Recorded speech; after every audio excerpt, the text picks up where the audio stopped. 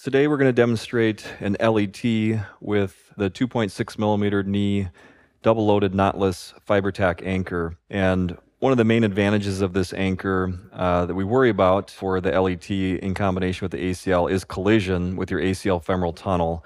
And really placing an anchor instead of a socket is one strategy to avoid that. So we're on the lateral side of the knee. Here's the fibular head. Here's the lateral epicondyle, and you can see Gerties. So we want to center our incision really in that posterior 1/3 of the IT band around the lateral epicondyle.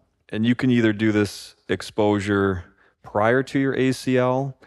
Sometimes with the scope and the fluid, you can get a little bit of swelling, a little bit of extra fluid in the bursal tissue, but either way works well for the anatomy.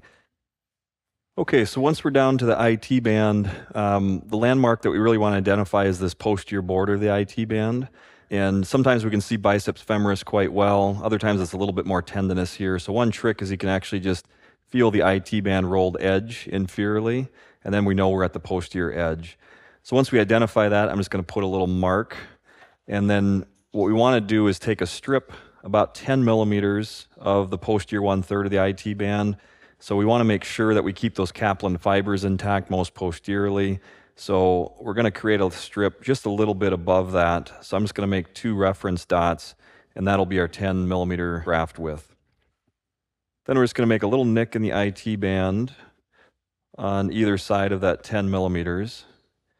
And then we'll release the rest of the IT band using a scissors. So in terms of landmarks, our lateral epicondyle is right here. So I like to make these slits a little bit proximal to it. That way we're not unintentionally cutting our fibular collateral ligament that runs right underneath. So I'll typically liberate our graft proximally first and then lift it up so then we don't have any risk whatsoever of damaging the FCL.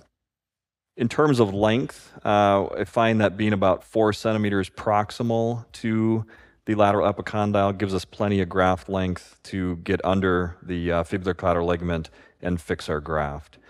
So once we've identified the proximal length that we need for the graft, then we can transect the IT band so we can get our repair suture in it. So we're just going to come right across that 10 millimeters. So now you can see we've released it proximally.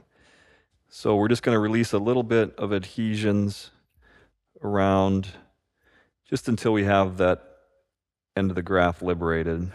So once we have control of the IT band, then we'll pass our suture tape fiber loop to help get us control and also pass the graft. So you need about 20 millimeters here from the end. So we'll start there. It's important to get at least 10 millimeters of this IT band. If you get any less of it, it'll become pretty thin and wispy and it won't be the graft quality that you want. So we have nice control of our graft here, and then we'll just cut the needle off at this point. So one advantage of keeping our perforations when we first come in on the IT band proximal is now we can lift it away safely when we're releasing it distally from the underlying FCL. And again, usually after the scope, you have a little bit of fluid here in the bursa. Sometimes people will do the dissection before they do the scope to help with that. But you just want to make sure that you carry out that 10 millimeter width of graft distally. You know you've gone distal enough when you're past the fibular collateral ligament, which is going to be right in here underneath this bursa.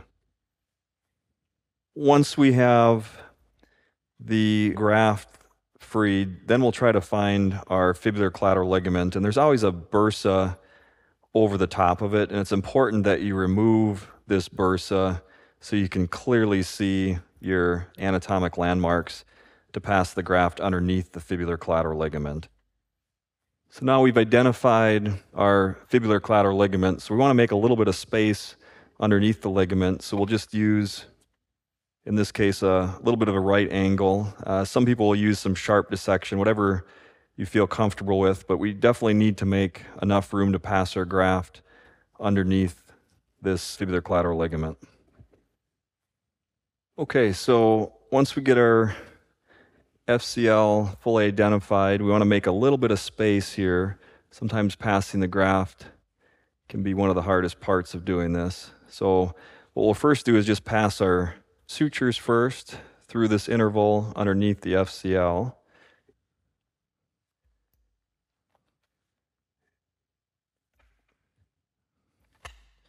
And I'll just get control of the sutures here first before we pass our graft.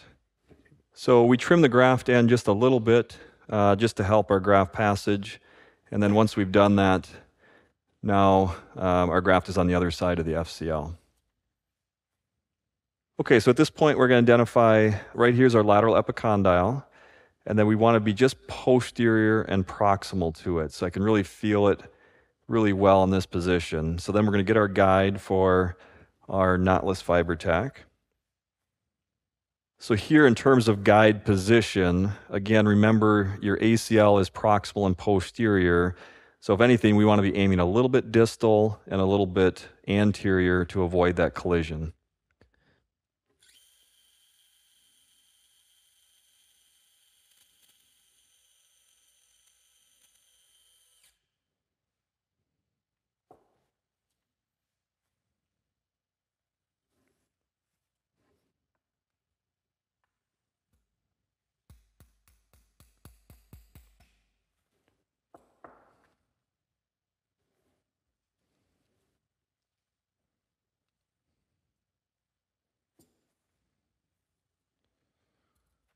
So we'll just set that anchor, make sure we have good cortical fixation on the bone. And then the colors here are nice and vibrant to help us keep organized. So what we'll do is we'll pass our sutures through one of the loops first, and then their knee would typically be in about 60 degrees of flexion, neutral rotation. I'm going to have assistant hold this, and what I like to do is I like to kind of tension and do a little bit of a push-pull technique to really get that anchor down, really feel it bottom out. That feels great. So then I'll trim that suture, and then we still have our second loop. So what we're going to do is we're actually going to bring our graft now double back over on itself for double security and fixation. So now we've got that distal on itself. So now we can tension our second knotless over the graft. We'll pull that tight, kind of a push-pull, and get excellent fixation. So we'll just trim this suture. Now at this point, depending on your graft length, you can decide that's double fixation, so that's fantastic. If you wanted to take free fiber wire suture and still tie the graft to itself, you certainly could do that. But this is excellent knotless fixation to help avoid that collision with your ACL femoral socket. So then once we have our final construct tension, you can see here good fixation right over the lateral aspect of the condyle. So then we have our IT band, and we do typically close our IT band, at least the proximal portion. Sometimes the distal portion will leave open just a little bit. We tend to close that with some interrupted absorbable suture to complete the lateral sided repair.